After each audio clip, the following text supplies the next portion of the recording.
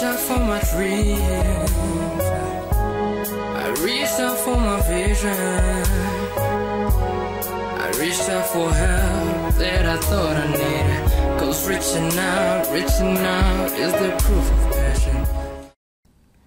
Hello again, our most valued student. My name is Confident. Welcome to our lesson today on multiplication and division.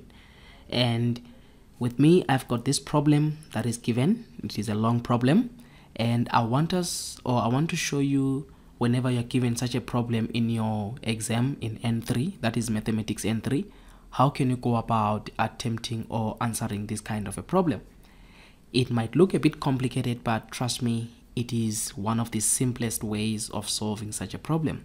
It can contribute about 5 to 6 marks in the exam. Now let us approach it in parts. The first one that we're given, let's look at this numerator on top here. It says m squared minus 16. If you remember, or if you can go back to the previous lessons, this is a difference of two squares problem in which it is m squared. Now 16 is 4 squared. So this is a difference of two squares whereby you are having m minus 4 and m plus a 4. So this is a difference of two two squares. So it's m minus 4 and it's m plus 4. This is the one that talks about that. Again, I can also look at the top part and try to squeeze in there. If you look at the top part, it says m squared plus 2m, and you can see that m is common. I can factorize m. When I factorize m, I'll remain with m plus 2, because m into m squared, m will remain, and m into 2m, the m will cancel the m, remaining with the 2 there. Similarly, if I can come here and using the same concept, I can have m outside, and m into m squared, it will cancel to remain with 1m, plus m will cancel the m in the second one, remaining with a 4. So these are kind of solutions that you're already having from the top. If we look at the bottom, we don't need to expand this already. It is simply factorized for us, because the concept that we're doing here is factorization. So with this concept of factorization, that's the one we did for the difference of two squares. Already this has been done for us, so we don't need to do anything. Now the two that are remaining, if I can write them down, we are given m squared minus 2m minus 8. In this one, there are many ways you can solve it, but I've got a method which I call the product sum method, which you can check again in the previous videos that I've been explaining in detail the product and sum method. But in this case, if I can do it quickly, there is a 1 here. If there is no number, the coefficient of m squared, it means there is a 1. So I'm multiplying 1m squared times minus 8. So I'm getting my product as, which is product for p, is minus 8m squared, and then my sum, which is the addition, is the center number. That one is my sum. This is the product. So my sum is minus 2m, and then I go for the factors of 8. 8 is 1 times 8 and 2 times 4. So these are the two factors of 8. So now I'm looking for two numbers. When I multiply them, I must get a negative 8. When I add them, I must get a negative 2. So you can see that the two numbers here are the second numbers. That's why I can get a sum of minus 2. Because the sum is negative, the bigger number must be negative, and the smaller number, in this case, which is 2, must be positive. So how do I write it? I've got now m squared minus, instead of 2m, I've got minus 4m plus 2m minus 8. Where am I getting it? Remember, we said 2 and minus 4, so there is minus 4 and 2. So I take out the first m in the first one there. I'll have m minus 4 plus 2. I've got m minus a 4. So if I can take this a bit up, so what do I have? I have got m minus 4 and I have got m plus 2. So I have solved that. I can do the same thing with the other one, which is m squared plus 8m plus 16.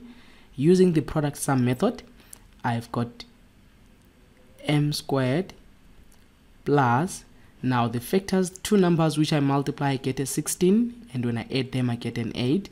In this case, if you can, factors of 16 is 1 and 16. If I can look at factors of 16, it's 1 times 16 is 2 times 8 and is 4 times a 4. So the only numbers that can give me 8 when I add them, you can see, is 4 and 4. So I've got 4m plus 4m plus 16.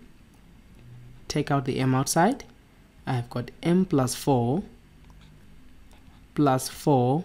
I have got m plus a 4. So that this is m plus 4, what is inside the bracket, and outside the bracket I also get m plus 4.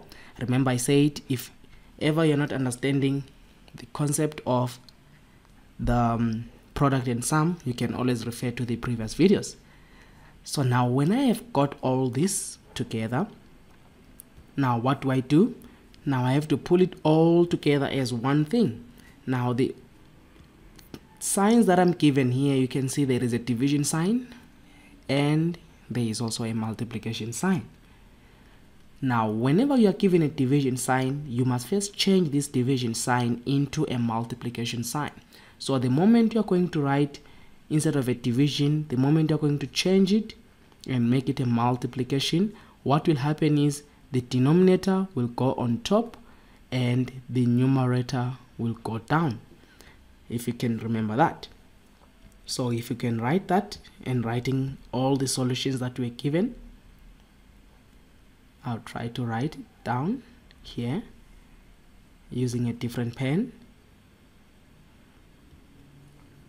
So the m minus 15, we got the m minus 4, if you still remember,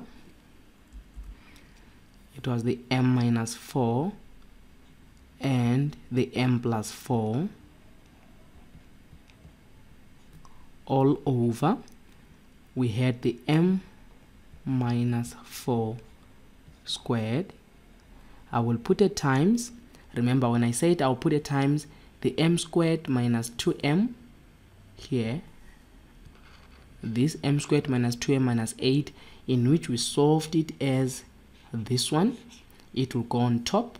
So if it goes on top, it will become m minus 4 and m plus 2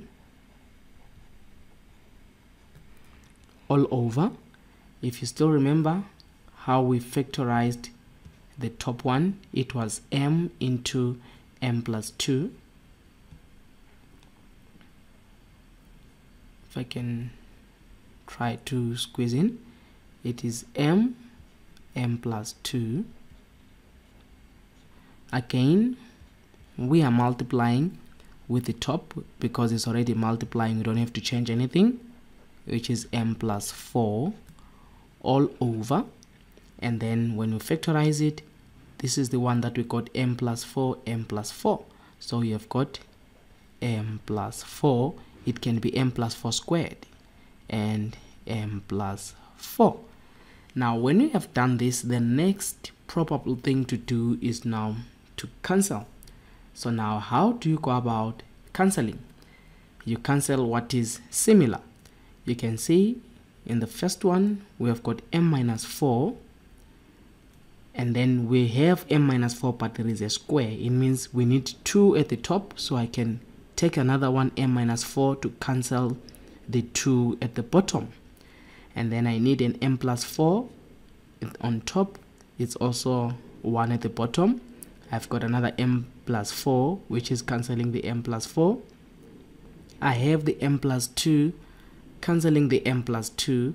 I have the m cancelling the m. So in actual fact, what is the answer here?